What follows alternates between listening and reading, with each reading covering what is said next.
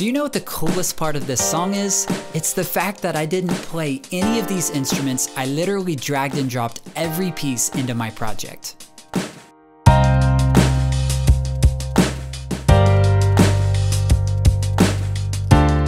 So how did I do that? Well, I am so excited to share with you a resource that I've been working on for a long time called the Drag and Drop Chord Pack, where I've crafted nearly 500 tasty chords and their corresponding bass notes in a format that you can simply drag and drop into your projects without having to know how to play these chords or even to know the theory behind the chords. It's like the name says, you can simply drag them and drop them into your songs. So let me show you several examples of the chord pack in use. So how does this drag and drop chord pack work? It's pretty simple really. You'll get this zip file with 12 different keys, and in each key you have more than 40 chords with their corresponding bass notes that you can simply drag and drop into your song. So within any given key, there are basically 7 primary chords, which are marked here by this number 1, 2, 3, 4, 5, 6, 7.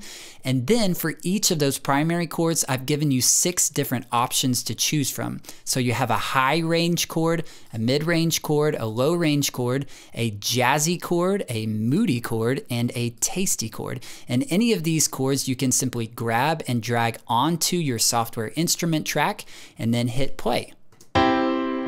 So that was the C major in the high range. I'm going to drag in the C major in the mid range, C major in the low range, the C major jazzy version, the C major moody version, and the C major tasty version. So you have 6 different versions of the same chord, and they sound like this.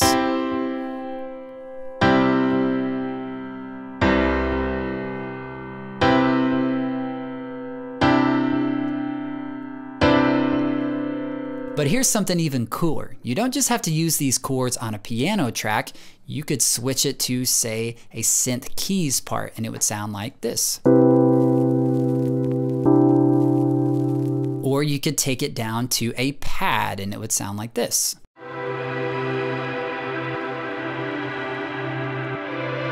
So I think you get the point. It's not about the instruments I've chosen here. Any instrument within your library that's MIDI, that's software, you can drag these chords onto it and it will play them automatically. And here's another really cool thing. You don't just get chord options, you also get the corresponding bass note for each chord. So you can drag that into your project, put it on a bass track, and now you have an automatic bass to play along with your chords.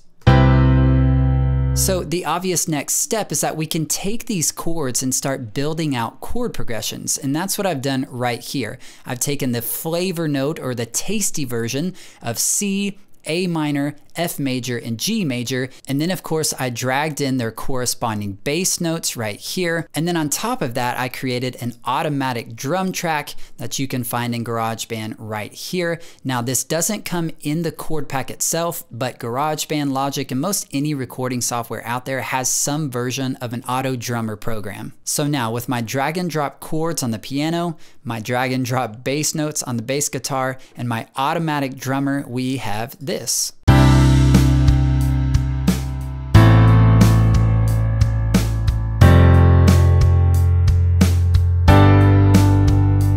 But let's say that you want to use chords that have a more jazzy or more lo-fi feel to them. Well, you can just go through each chord and choose the jazzy or moody chords, drag and drop those in, and make a progression just like I've done here. These are the jazzy and or moody chords in a C jazzy, F major jazzy, A minor 7th jazzy, and G add 9. That would be a moody chord. And then I've come down here and put their corresponding bass notes. I've added another automatic drummer, and with those 3 elements, you get this.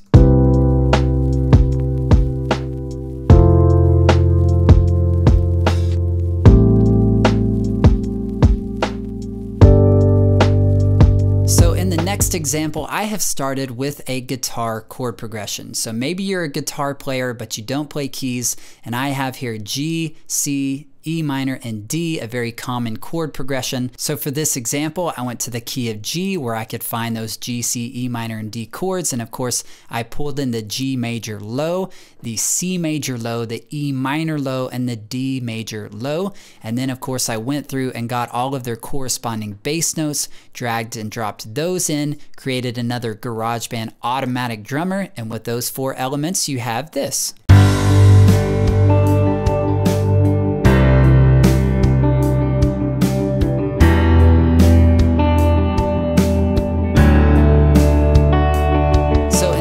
Example, I wanted to show the chord pack's versatility, as we've looked at C major, we've looked at G major. These are very common keys, but what about one like B flat major? That's probably not something you play in very often, but there's some really beautiful chords in this pack. And so what I've done is I've gone through and chosen some of the tasty or the moody versions of the chords, and I've created a 4-chord progression. And then this time, instead of going with a GarageBand automatic drummer, I've actually dragged in a loop. And again, whether you're using GarageBand, Logic, or some other program, almost every recording software out there has a library of loops and beats that you can pull from and just drag them straight into your song. So with my tasty chords here, along with their corresponding bass notes here, and of course the drum loop, you get this really awesome sound.